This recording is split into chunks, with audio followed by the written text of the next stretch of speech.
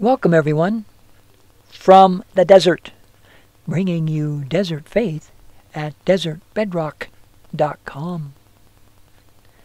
Let's begin as we begin all things holy.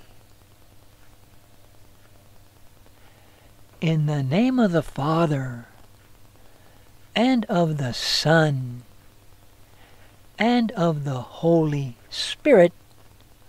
Amen.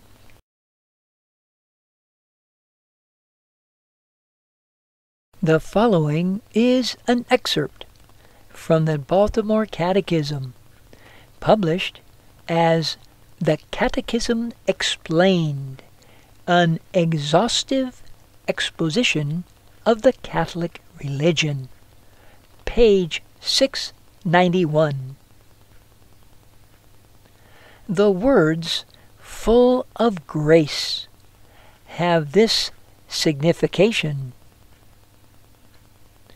Thou hast received the graces of the Holy Spirit in a higher degree than all the saints together.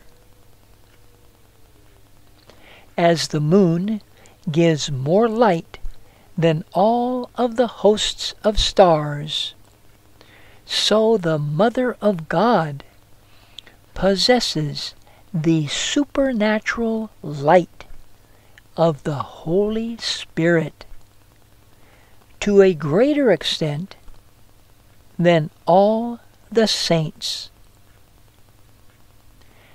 The full plenitude of grace was poured out on her, whereas it was bestowed but partially on all the other saints.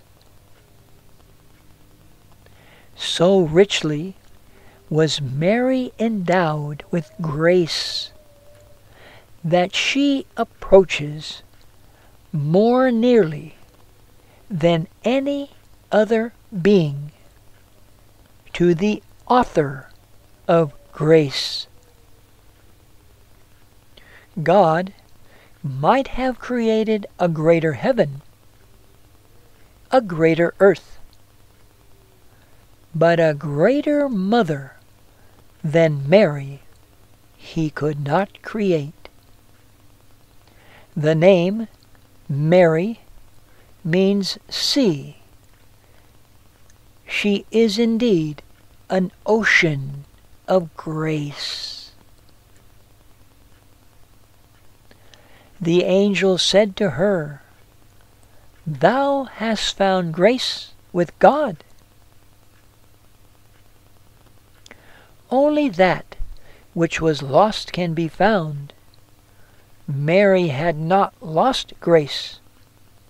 Therefore, she found what man had lost. Let those then who have by their sins lost the grace of God hasten to Mary, that they may recover it at her hands.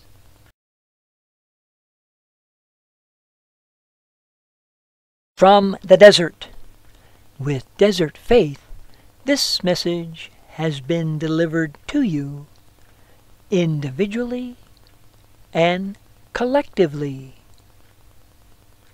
Each and every syllable, word, and sentence, all in the name of the Father, and of the Son, and of the Holy Spirit. Amen.